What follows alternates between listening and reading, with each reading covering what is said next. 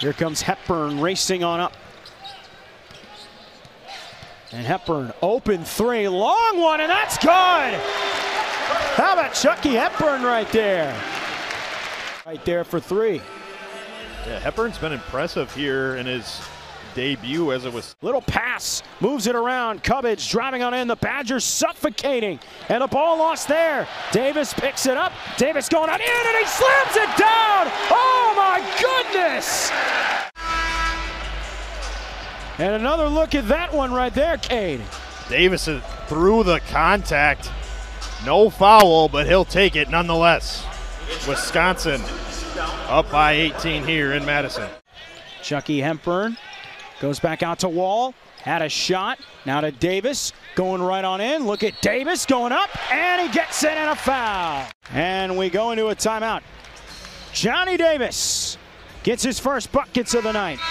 And the Badgers up by 2. And they'll get the last shot.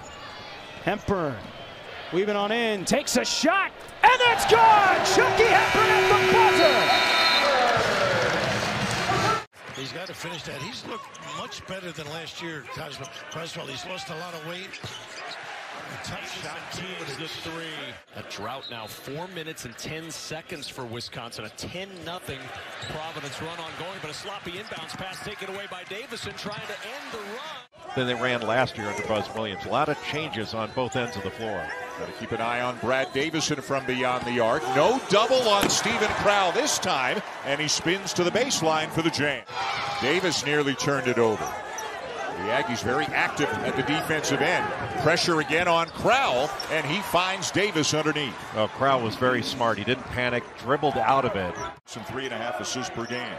Gets a lot of steals, had a huge steal against Hofstra to essentially give him a chance to win the game. What a great pass by Chris Vogt. Got the ball into the middle. Yeah, it's Vogt again. Vogt. That was a really good pass out of the double team to get the ball to the middle to Vogt, and he immediately looked down to the baseline to the cutting Ben Carlson. Crowl back into the game now with 3 fouls. Too much dribbling. Tough one from the baseline, and it goes down again for Tyler Wall. Using the right hand. He is amphibious and late clock. But really good spacing for St. Mary's. Had Kuzi in the corner. That was good for the Celtics for a long time. Davis in the post. Look at this turnaround. Look at that play. He is just coming back from a back injury. Made his first appearance of the season in the semifinal win yesterday. Boy, what a great job by Davis. Johnson off with that little drag ball screen by Crowl, and then just turned the corner and went right after the secondary defender, being Saxon, went right into his chest, knocked his first bucket today. Tied at 4. Yeah, that's 11. That puts him 11th in the Big East in scoring. Davis on the hard double team on the pass. So getting a look at what Wisconsin's going to do defensively. Miller Kopp had it blocked away by Davis. Jackson Davis, though, that one doesn't go. Thompson going for the board. In the Big Ten, the Hoosiers have hit their last 3 from the field after starting 0 for 6. Now Davis through the lane, and he throws it down. We told you about Johnny Davis. Well, here he is, ladies and gentlemen. TJD. Runs into our broadcast table, stays in play, and now Davis has it. What a play by Brad Davison, just getting on the floor and taking that basketball. And you know what? Rewards always seem to come. Brad Davison has been off to a heck of a 3-game stretch right here, and what a start for him. Getting on the floor, getting up, waltzing in to the front court, finding yourself wide open and knocking down. We said we're going to be a streaky team in terms of shooting the basketball. Davison will try again, and he knocks down another. And the Badgers take the lead. The threes starting to fall, and Brad Davison heating up in Columbus. Gordon. Yeah. Taking it right to the Wisconsin Badgers. And the answer from the other 0, Jacoby Neath on the board, showing Gordon he can do that. A little game of horse going here. Underneath, they work it to Wall. Oh, extra pass, a beautiful Vogt who finishes it off. He'll go to the line for one more.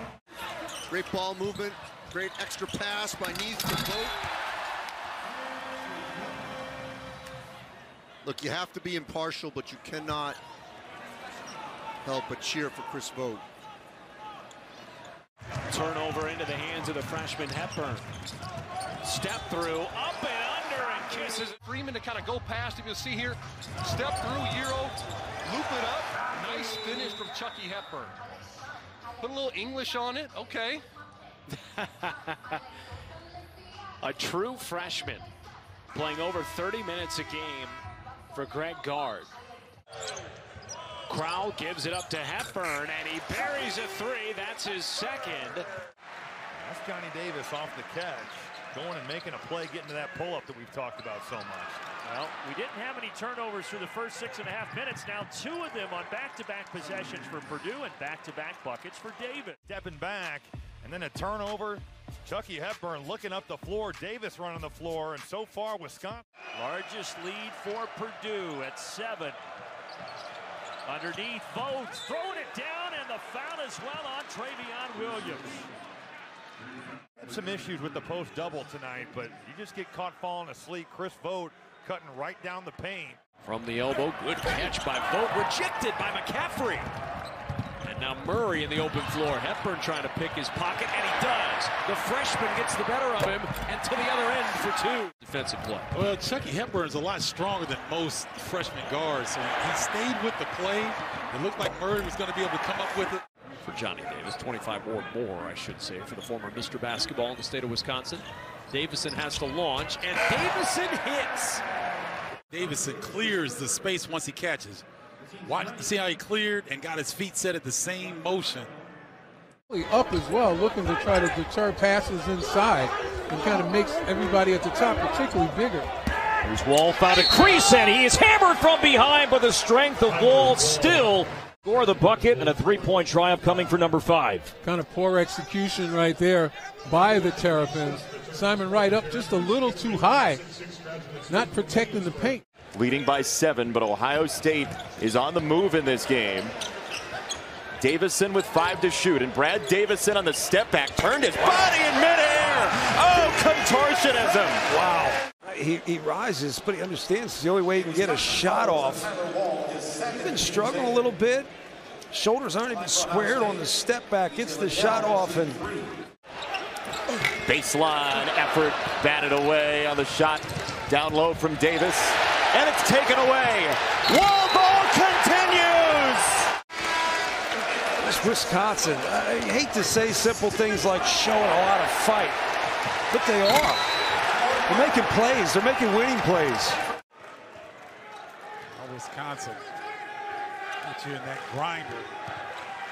Down low to Davison. First 2 goes to the 5th-year senior. Wow. What a move to finish the half. And now Hepburn from half court, and it counts. Chucky Hepburn sends Wisconsin into the locker room with a flourish. I'd say that's the highest degree of difficulty. No question he got that one off. Yeah, that right on line, off glass. Chucky Hepburn, oh, this is a great angle. Coming right at you. Off glass, and he calls it. Boy, a frenetic finish to the first half. Davis, 5th leading scorer in the country. Back out to Hepburn, open 3, and Chucky Hepburn starting to find his range from the outside. Yes, he is. You know it's been a difficult week when the game is the relief on the road. And it's been that kind of week for Michigan State as Davis hammers it home. Maybe that'll light a fire. But watch Hepburn's head. His eyes are looking at Johnny the whole time. And Davis showing you some hang time. Staying up there for a little bit. Huskers, 3 to shoot, and Hepburn hits. How about that? Whether it was Lowy, whether it's Southern, you cannot come off of him even an inch. And here Davison disrupting and saving it. Lauren Bowman. His fists, knocks in the 3, but he does the dirty work as well. It's just a 50. Chuck and Cutters or Chuck and Kofi, you got to find a way. Davison fading and count the bucket. He got hit on the elbow by Frazier. Brad Davison, you got to be aware. He is coming off to shoot this on these pin downs. I think Bo Borowski got him on the initial contact. You see Wright there as he bumped him. Now it's not on the contest. He might be able to make it. 1 of 15 now from the field, and Wall throws down the jam on the other end. Wisconsin is having deja vu of their last game against Penn State, where both teams were just ice cold to start. Yep. Up top, and the slam. Ben Carlson climbing the ladder at 6'9". Nice back screen there by Davison. Yet tonight he's 0 of 6, gives it up. Fading away, and that one drops. Welcome back home, Lauren Bowman, the Detroit native, with his first bucket. Well, take a look. Lauren Bowman gets it off, hits every bit of the rim. They defend on that end. They're making shots, and they're defending on this end right now. They're into passing lanes. They're playing as 5. Hard take, body bucket and one that time for Crow. Johnny Davis trying to hunt down his first points. A guy who averages about 21 points, and he distributes there. Of Johnny Davis' development, you've got 3 Rutgers players, and he's still able to find Chris Vogt for the finish. Yeah, Stephen Crowell guarding Trace Jackson Davis inside, just a deflection. And Indiana cannot afford to have empty possessions. Here is Johnny Davis with a hard cut for the first 2.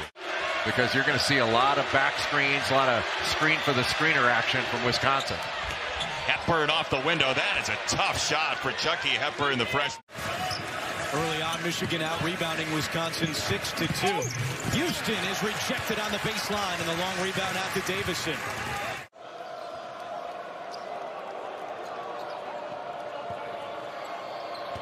Vogt into the ball game. He had a wide open lane, and he rises and scores. Now Minnesota going to this 1-3-1 zone that we saw them play a lot against Northwestern, and Chris Vogt just flashes right into that high post area. He's looking to pass to Tyler Wall. He's looking to throw a skip pass.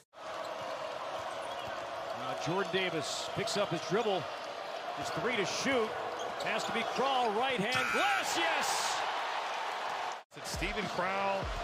It's been some of the other guys. That last Wisconsin offensive in the second half alone in that loss to Rutgers. Man, so Wisconsin right there giving Rutgers some of its own medicine. And Davis at the elbow.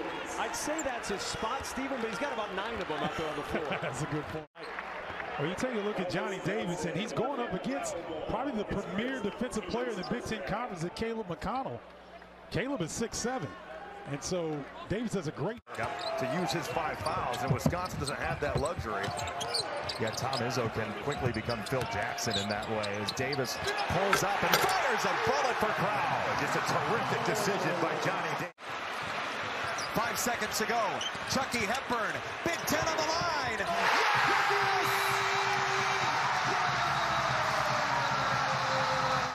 And you've got an All-American guarding you. Look at the space he creates when he gets away from Ivy.